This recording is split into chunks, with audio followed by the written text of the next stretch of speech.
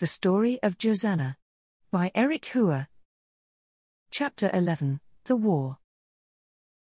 A few short moments after following the mother bear, Josanna saw the light at the end of the tunnel. She thanked the kind guardian of the cave for leading her out, and the mother bear accepted her gratitude before returning back to her cub. Now that she was out of the cave, Josanna was about to refocus on reaching Wetanwa, but before she was able to start walking, she was startled by someone's voice. Not bad. You passed the trial of the caves with flying colors. Oh, it's just you again. Don't you have better things to do than creep up on people? The man just laughed off her comment without replying any further. So what do you want with me this time? Are you planning to give me another cryptic message and disappear again? Perhaps, but there is an urgent matter I wish to discuss with you. Sounds good, old man. Let's hear it. The man wasn't too impressed with what she said, so she told her to call him by the name of Rice instead. Tell me, are you seriously going through with your plan? Not certain if she heard correctly, she asked Rice to elaborate on what he was talking about. He cleared his throat and spoke slower, asking her if she was planning to enter Wetanwa and steal King Waswa's prized possession, his sword. How did you know? Let's just say I have connections. As he said that, he pointed up in the air where birds were flying around. So what if I am? Are you going to stop me? How are you planning to accomplish your mission? Don't tell me you seriously think you can just sneak into Wetanwa and somehow steal the sword from underneath the king's nose. Actually, yeah, that is my plan. Rice slapped his head with his palm in reaction to her idea. What? How hard could it be? The king is probably overweight, lazy, and can barely carry a weapon anymore. When Rice heard her response, he couldn't help but shake his head and laugh. What's so funny? You have much to learn.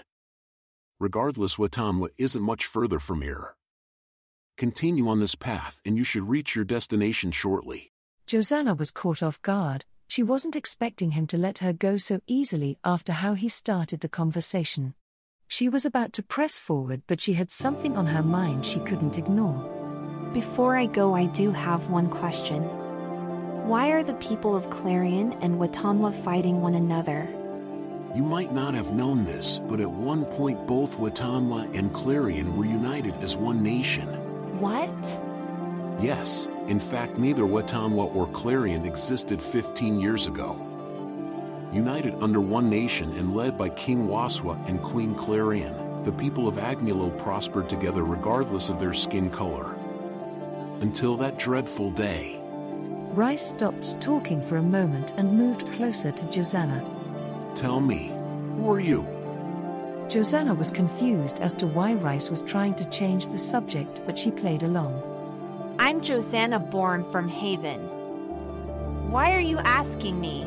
You already know. Heh, so you still haven't figured it out. He began to turn his back and walk away. However, Josanna was not satisfied with his answer. Oh no! You ain't disappearing on me this time without giving me some answers. She chased after him, reaching out to grab him on the shoulder. But within a blink of an eye, he vanished from sight and appeared behind Josanna. How did you?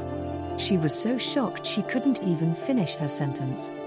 You still have much to learn. Suddenly Josanna was speechless, as she had been humbled. If she couldn't keep up with this man, how could she overcome the army waiting for her in Wetanwa? As she looked down in defeat, a little raccoon walked up to her, which brought her spirits up. She then looked up at Rice and listened. This little friend will show you a hidden passage that will allow you entry into the city of Wetanwa and bypass King Waswa's guards. After that, you might have a chance to claim his prized sword before he even notices. Josanna quickly got back on her feet and wiped away the look of defeat. She saw Rice about to leave, but again she chased after him and shouted, Wait! Thank you. Josanna couldn't see it, but Rice cracked a smile on his face. Don't thank me just yet. You still have a tough journey ahead. With Rice gone, Josanna looks at the little raccoon he left behind for her. She bent down so she could get closer to its level. All right, buddy, it's just you and me. Show me how to get to Wetanwa. The raccoon immediately leads the way and Josanna follows closely behind.